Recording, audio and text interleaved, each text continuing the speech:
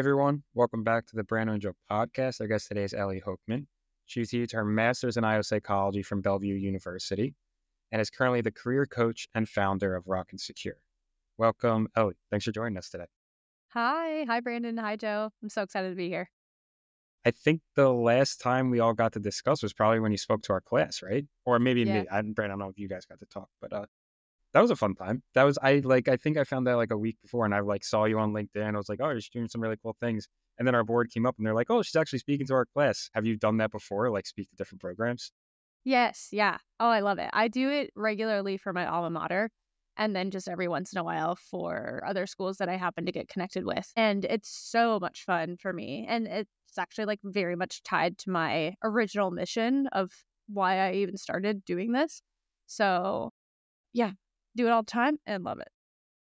Yeah, it's a great networking tool and just in general communicating with people. It was so funny because one of our board members, Sarah, was like, I want to have Ellie speak to our cohort. And I want to say it might have been like 3 or 4 days before that you had just reached out to me on LinkedIn. And I was like, well, I know who Ellie is. So yeah, like, let's do it. I'm all in. And I feel like it was a super valuable session. I believe it was like finding your IO niche. And I just liked the way that you handled it. I thought it was very interactive and it's good. Joe and I have been through a couple of sessions, whether it was through our program or just external to our program, where you're sitting there and you're just listening. So I feel like you did a really good job engaging with people. It was great. Thank you. Thank you. That's always my goal. Before we get into like the actual bulk of the episode, do you have trouble like engaging with, or do students have trouble like participating? Is that like, how do you like kind of cultivate a good environment for them to like bring up? Because I feel like we've been in a couple and like everyone's just kind of like sitting there, but I feel like you did a great job like getting people involved and like starting. Oh, thank you. My strategy there is always just that I think people better grasp a concept when they say it out loud themselves. So if I am going to share my expertise with you out loud and you're going to listen to it, you're going to learn it at about, I don't know, like 10, 20%.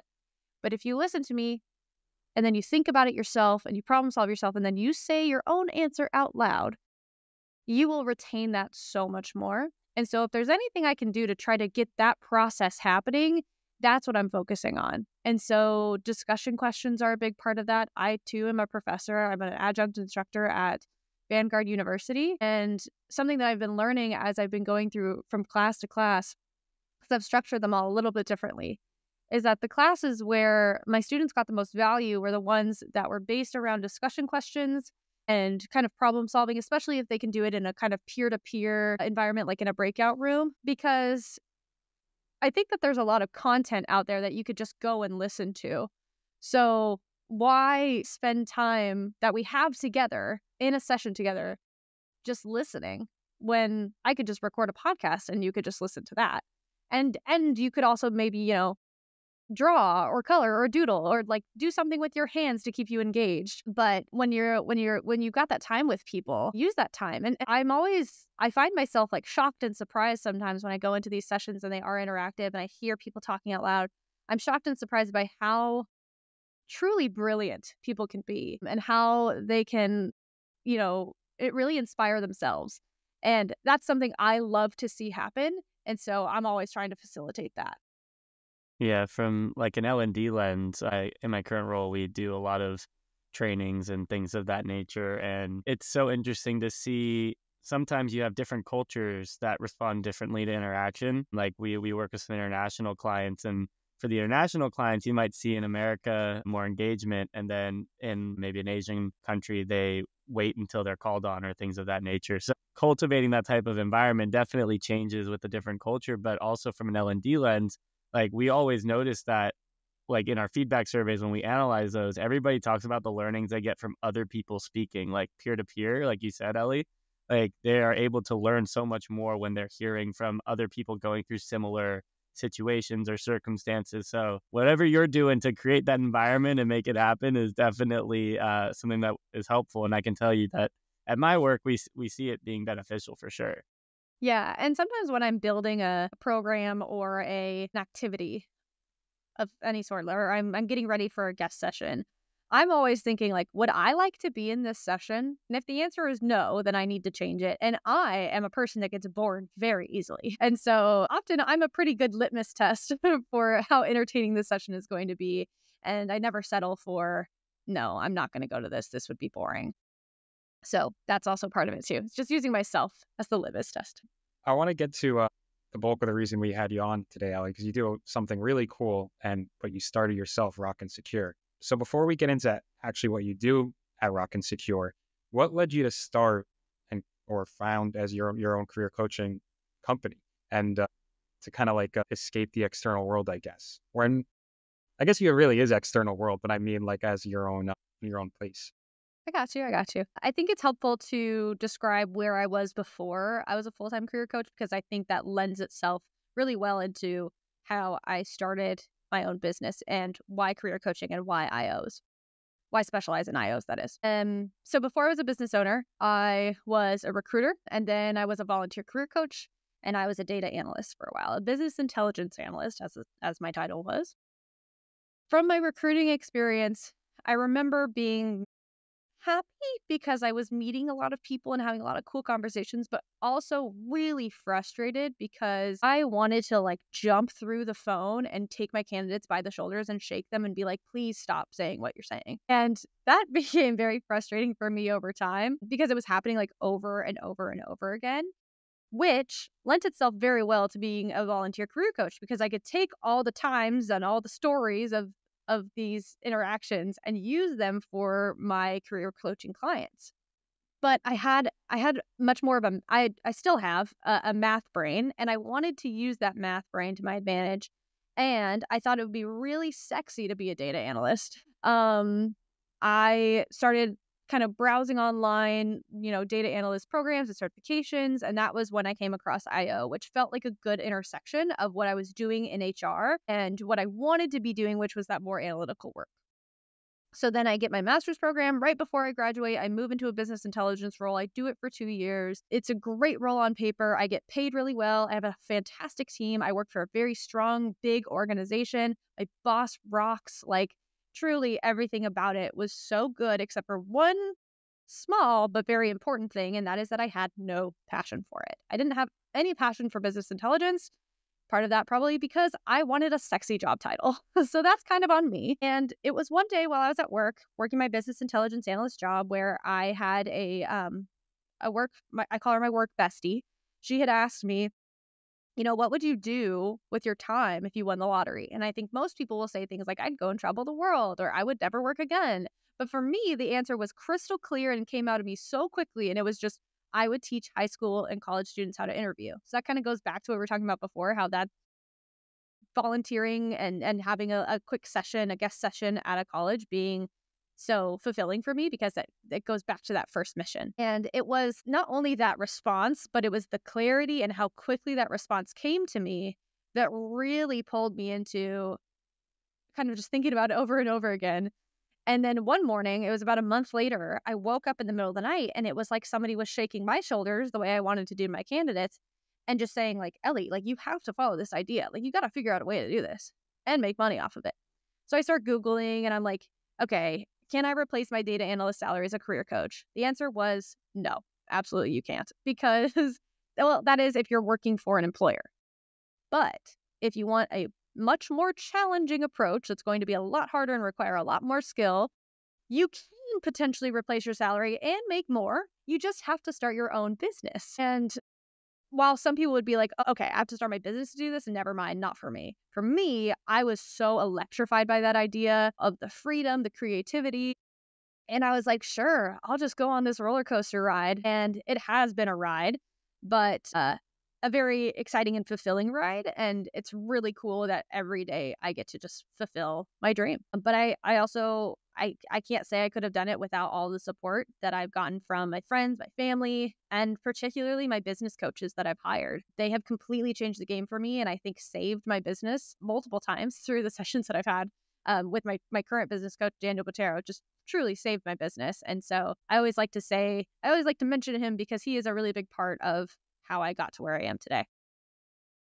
That's an awesome story. I know right now specifically, I've been seeing like people going on their own. So I think a lot of people might resonate with that story, because sometimes I think specifically right now with the job market the way it was, some people were just looking at that and be like, okay, might take the chance on myself now. But to hear your story, I think is really invigorating for younger IOs, because you did build off of experience, and you like can have maybe a year or two in one area, a year or two in another, and then kind of take that and parlay that into your own niche area, which is for you career coaching. Mm-hmm. And we always talk about the transferable skills and where those can kind of align. And I can tell that those worked for you too, Ellie. One thing that I'm just thinking about when you're talking about that story of like starting up and doing it, also just a quick side note, like having a business coach, I think is such a strength for you. My cousin, not an IO, but he runs his own website development company and constantly relies on experts outside of his niche. Like he was great at developing websites and great at developing processes, but some of the business stuff he would learn from other people, watch podcasts, like try to grow knowledge. And I think that as a leader or as somebody who's an owner, that's a huge asset. So props to you and anyone else who wants to go out there and do that. I highly recommend it too. But anyways, Really quick, Brandon. Yeah.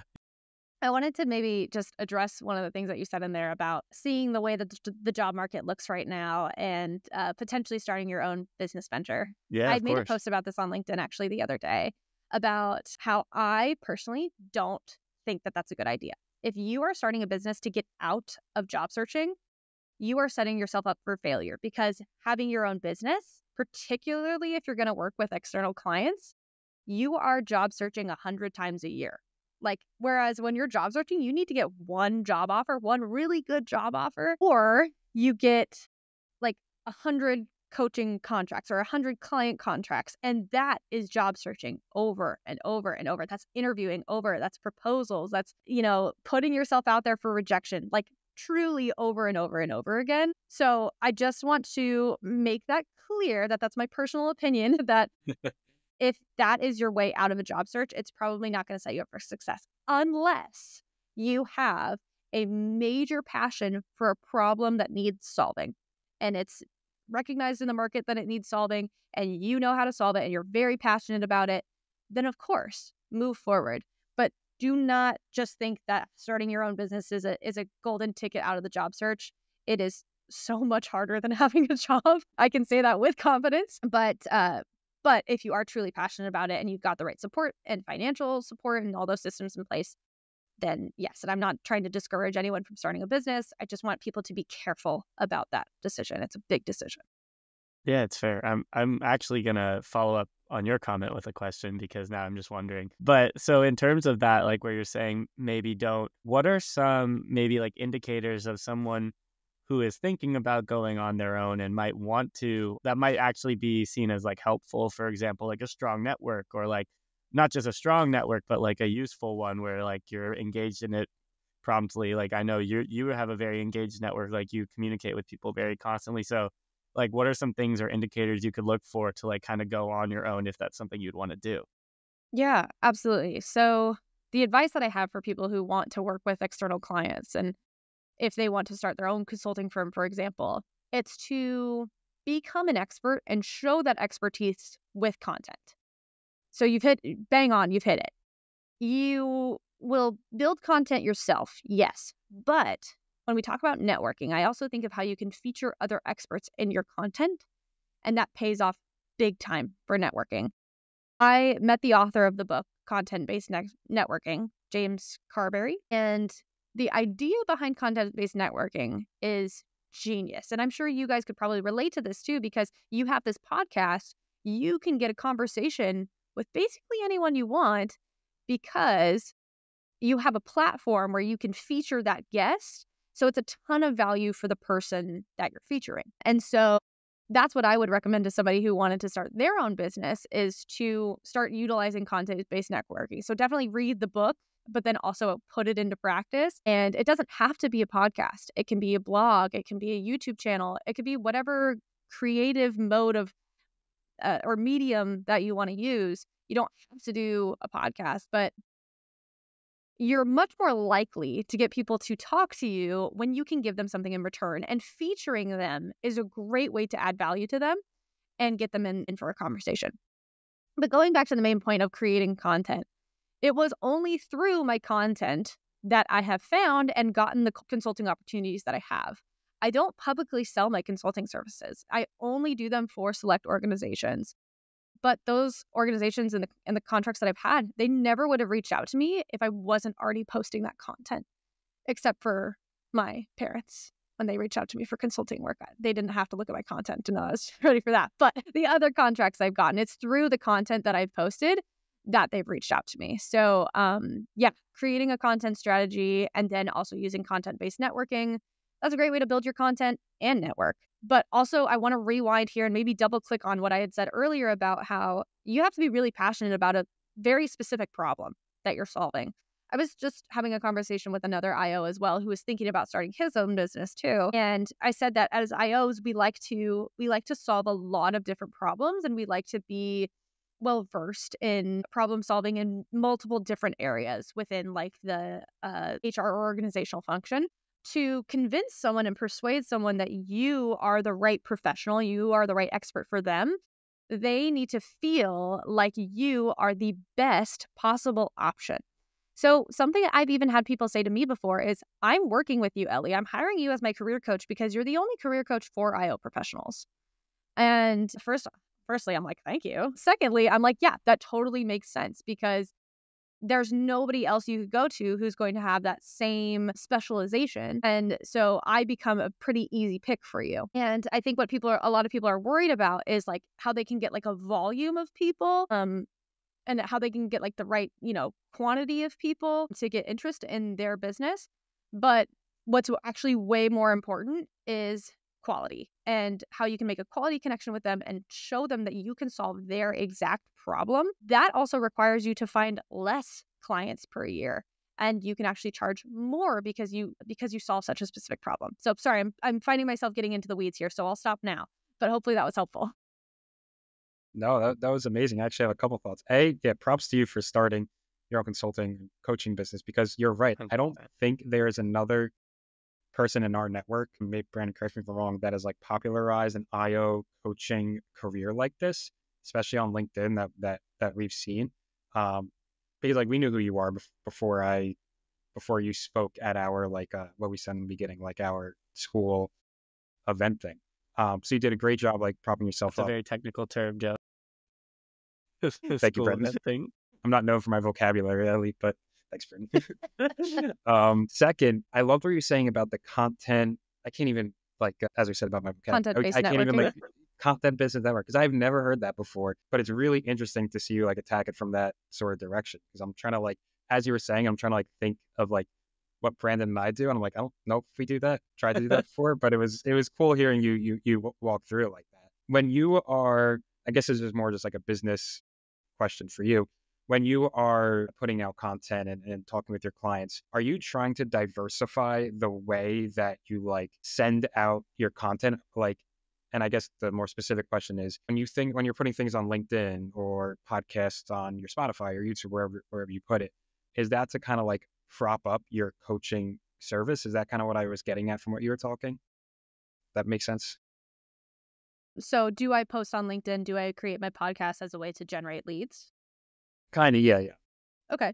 Yeah.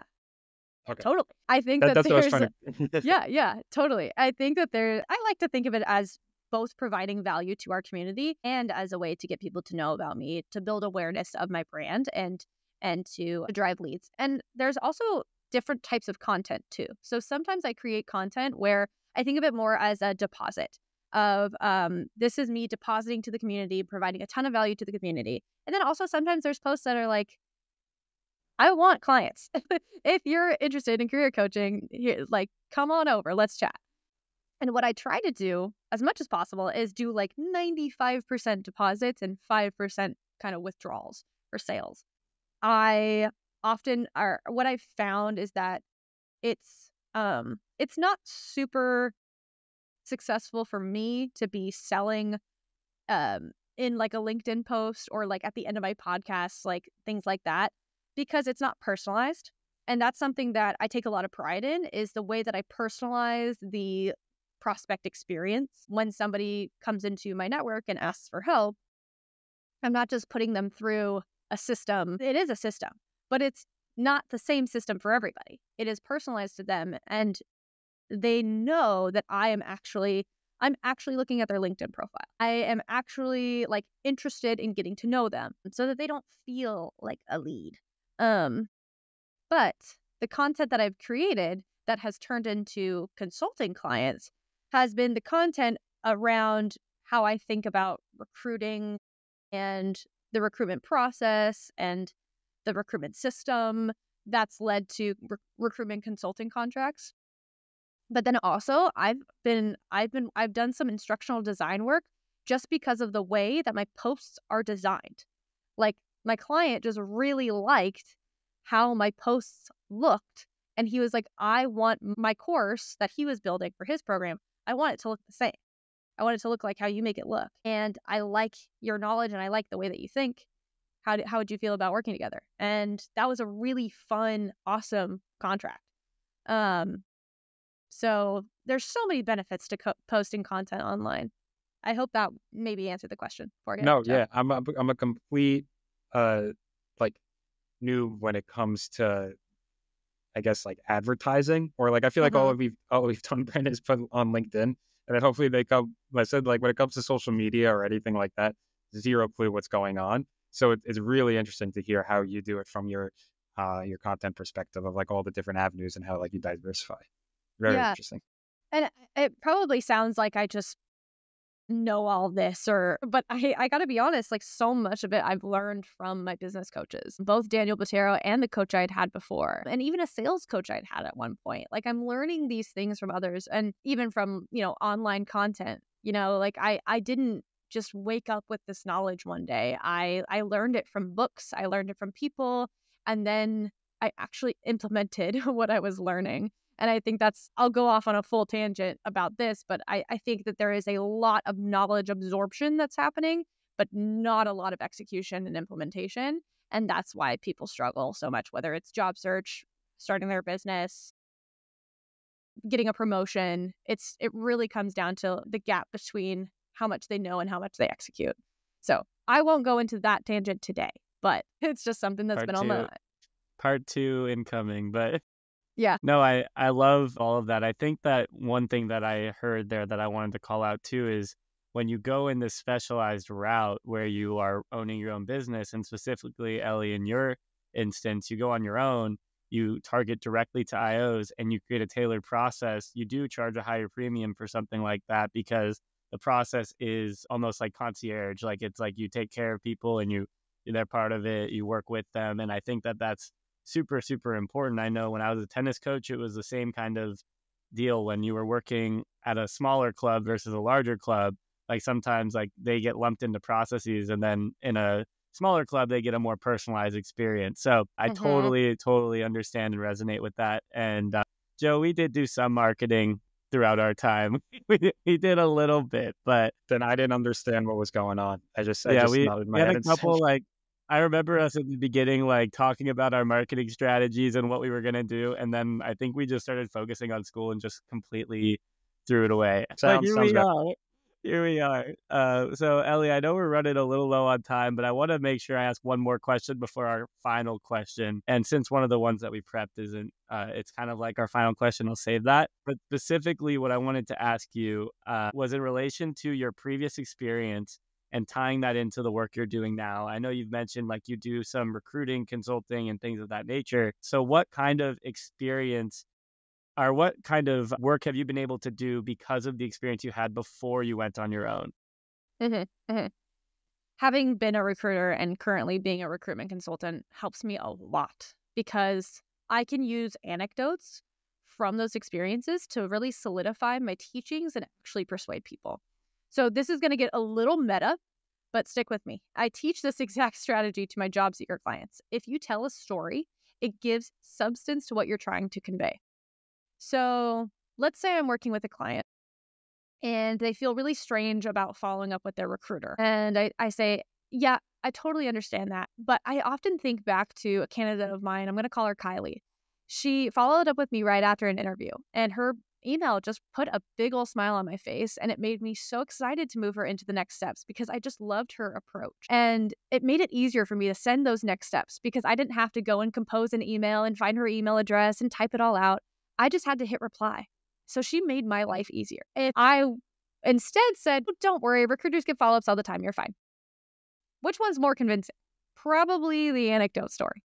And so it's kind of the same thing in interviews. If you say, oh yeah, I've done competency modeling, I'm fully competent in that, I have no concerns. Versus if you tell a story about a competency model that you built for a client last year, and you tell us about the problems that they were facing and exactly the model that you built, you're just giving so much more detail. We get to really see your skills. So it's much more convincing. So those experiences and those anecdotes help me persuade my clients and help me help them. And additionally, I think that having been in an IO role, if we think about my other experiences beyond recruiting, the role as a business intelligence analyst and having my master's in IO is really beneficial for my clients because, well, I think it'd be a little strange if I was a specialist in this field but didn't actually have any experience in it. But for example, I'm working with one of my clients right now on a case study interview. And if I didn't have an IO background, I'd really only be able to give him feedback on the formatting and the storytelling, which would probably be helpful. But instead, I'm able to give him a full and in-depth feedback on also the accuracy of the content, as well as just the storytelling, visuals, and how it looks and sounds. So that's really beneficial for me as well. No, that's perfect. I love that part about the stories. You're absolutely, I mean, I absolutely agree. Giving a recruiter or a hiring manager something to remember you by, like a story that they could put a face to, or like an action that they could put like something that you did right to, is so much better than just saying, I did this, I did that, and then 5 minutes later you're off the call and you hope for the best. Throw it in the STAR method too, just to make it even stronger. No, it's amazing. Yeah, the STAR method, my favorite. Go to Ellie's profile to find out more about her opinion on that. It's not bad. It's not bad. It's better than nothing. I just think that there's better ways. Fair enough. Yeah, I can support that.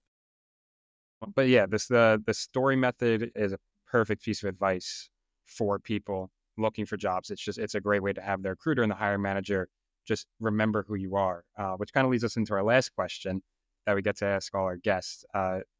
Do you have any like tips or advice for incoming IOs or maybe early career practitioners on how to really make the most of their degree and try to make the most out of their career? And find a job, yeah. Have you two ever heard of the theory of constraints? Oh, I don't think so. Okay. So the theory of constraints comes from supply and demand. And essentially what it says is that you can only grow to the limit of your constraint.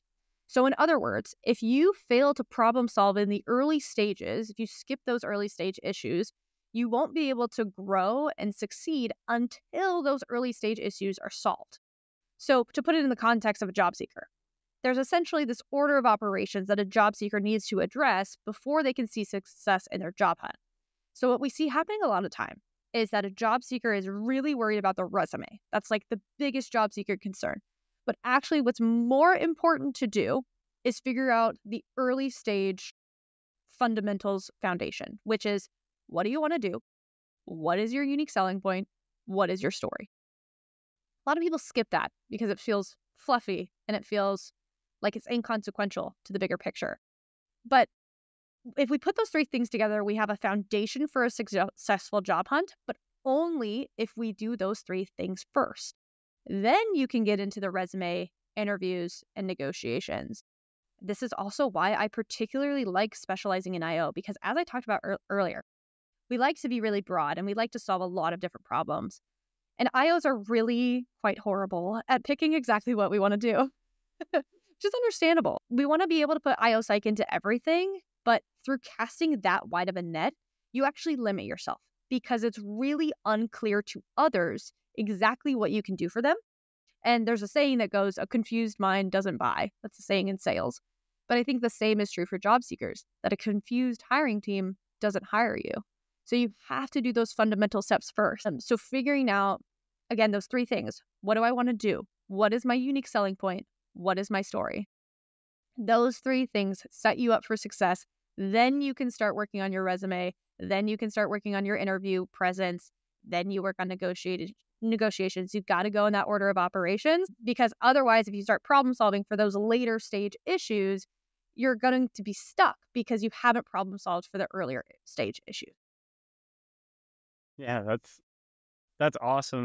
That's something that what that makes me think about is like it's really good because IO is broad, so you can kind of blanket across the board, apply to things and probably be relevant to them.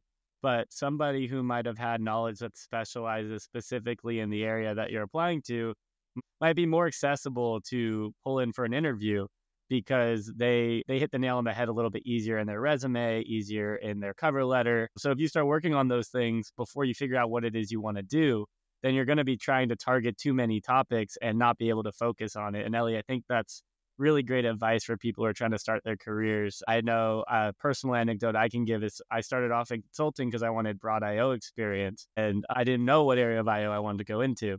And then when I was able to figure out from there where I want to go, I was able to parlay that into looking for a career specifically into learning and development. And I wouldn't have been able to do that without the broad experience, but then I was able to tailor my resume specifically to learning and development. Even though I have IO knowledge that hits on a lot of other topics, like we want to sometimes throw it all in there, but it's not relevant and it doesn't help. It actually probably hurts. So, Ellie, I think that's great advice. I think that students and early career and probably anybody at any point in their career can use that to help them try and navigate where they want to go for their next step for sure. I'm not sure if you remember this from the guest session that I did, but I put together this visual that I think is really impactful for IOs when they take a look at it. And it's a visual of 3 candidate profiles. One of them is they list themselves as an IO psychologist. The other person lists themselves as a DEI specialist, assessment and selection specialist, and organizational development consultant. And then the third person lists themselves as an instructional designer. If I'm hiring for an instructional designer role, who am I going to hire? The person who calls themselves an instructional designer. While all 3 of those people could probably do the job, it's the person that is specific about what they can do and what they want. They are the ones that I'm going to pick. They are the easier pick. And in a market like we have, and in these competitive roles that we have within IO, because our roles are very competitive, you have to be the one. They're often only hiring one person. So be that person. Be that person that they are looking for. Yeah, we have, maybe we should start using graphics, Brandon, because I think I do remember that one. I remember that one too. Yeah. So See, I told you it's powerful. It's very memorable. Power of stories. Yeah, true. But it was beautiful advice, Allie. I really do think our listeners will enjoy it and hopefully use it because that's why it's there. But thank you so much for joining us. We really had a great time. Yeah, thank you so much for having me. This was so much fun. I wish we could keep going. Same here. We're all too social for this. When you put 3 podcasters together, it just we could go on for hours. So true. So thank you for coming on. We appreciate it. Of course. Thank you. That was a fun episode, Joe. I know we got to hear Ellie speak a little while ago, back when we were students. So full circle now, being in our careers, it's kind of cool to kind of see her advice and use it to our advantage to help us land jobs. No, I was very excited to talk to Ellie. I know, like, we see her LinkedIn post all the time. She got to talk to us and like our entire class. So to have some like time with just us and her, it was great. And she really does give great advice. Having bring that like background as a recruiter to her coaching organization, it was really cool, like to hear her from that point of view. Yeah, I agree 100%. And I really thought what stuck out to me the most was just the idea of focusing on like your specialization or focusing on what you're applying to, because I think the broadness of IO can sometimes be the detriment in the application process for IOs. And I thought that was really awesome to hear. I know we talked about it in our workshop, and then her speaking about it really just kind of emphasized that for me. I don't know how you felt about that, but I thought that was really cool. No, really, likewise. I had a great time listening to her. Like, I'm going to try to use some of her advice in my own role and like professional career. But thank you everybody for listening. We hope you enjoyed. Yeah, we'll catch you guys in 2 weeks.